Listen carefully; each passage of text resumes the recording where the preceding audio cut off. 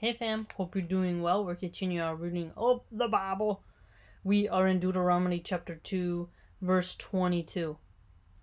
Just the same as he did for the sons of Esau, who are dwelling in Seir, when he annihilated the Horites from before them, that they might dispossess them and dwell in their place until this day. As for the Yavim, who were dwelling in the settlements as far as Gaza, the Caphtorim, who came out from Caphtor, annihilated them, that they might dwell in their place. Get up, pull away, and cross the torrent valley of Arnon. See, I have given into your hand Sihon, the king of Heshbon, the Amorite.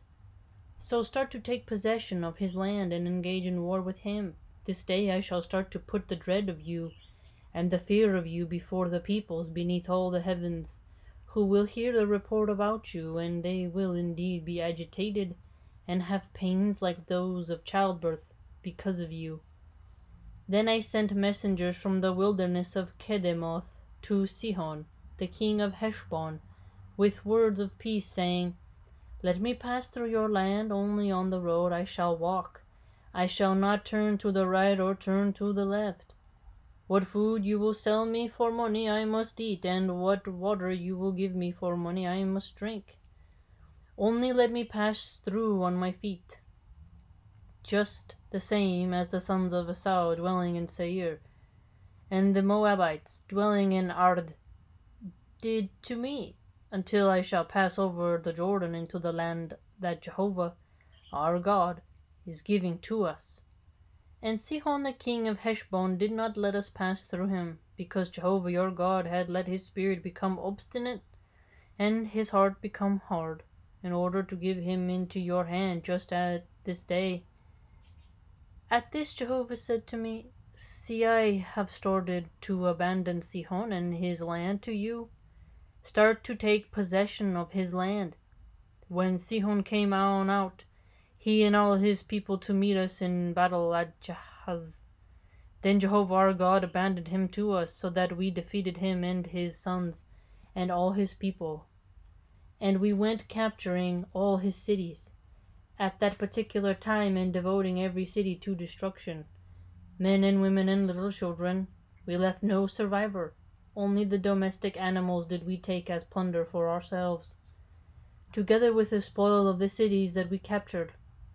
From Arar, which is by the bank of the torrent valley of Arnon, and the city that is in the torrent valley, as far as Gilead, there proved to be no town that was too high up for us. Jehovah our God abandoned them all to us.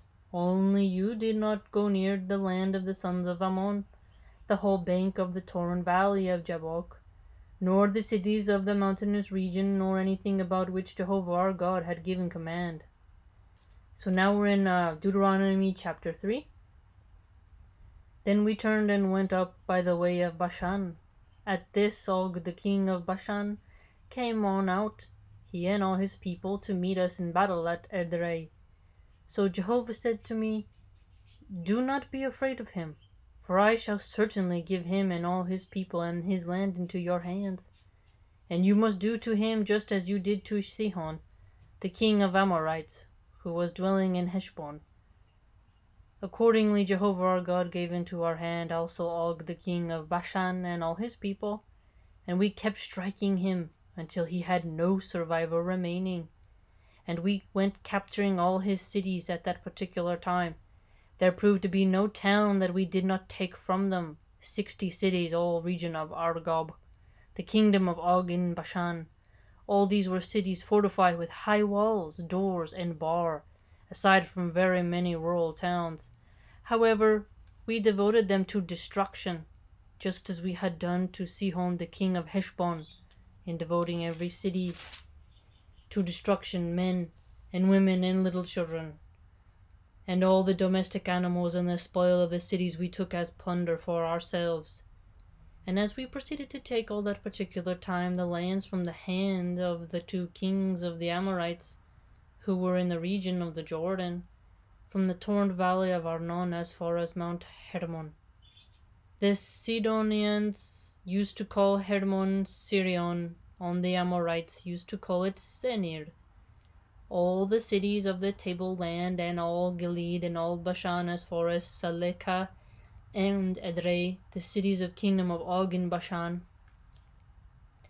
For only Og the king of Bashan remained, and what was left of the Rephaim.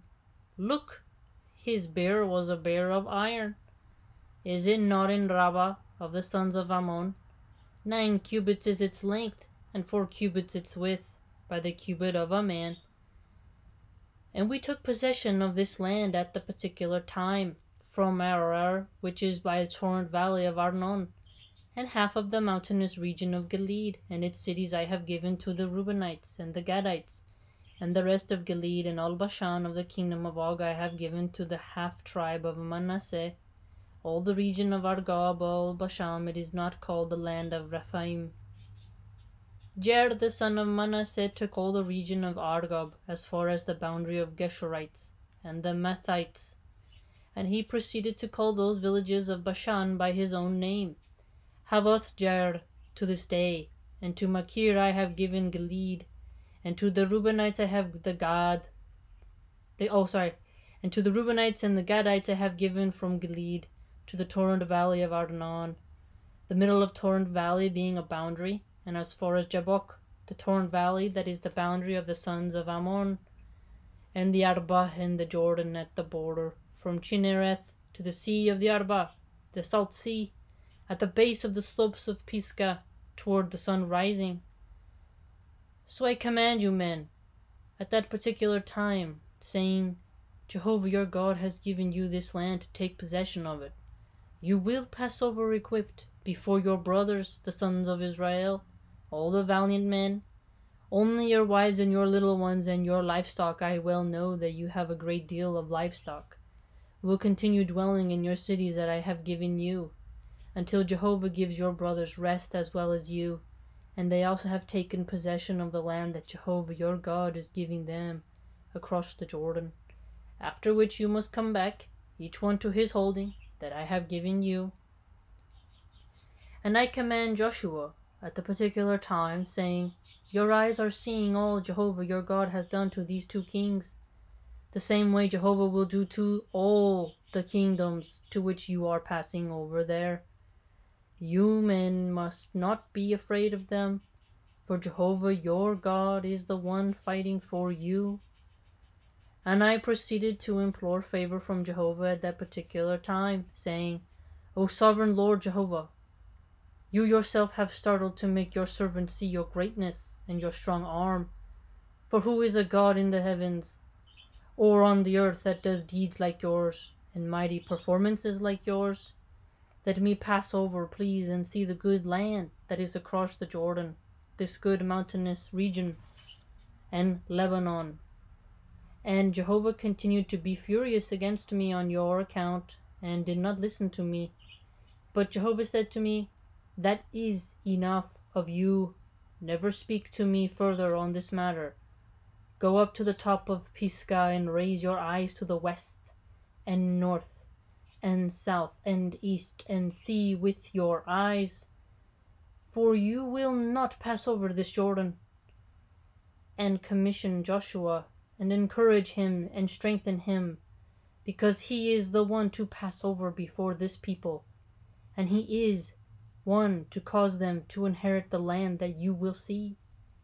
All this while we were dwelling in the valley in front of Beth Peor. Wow, that's intense.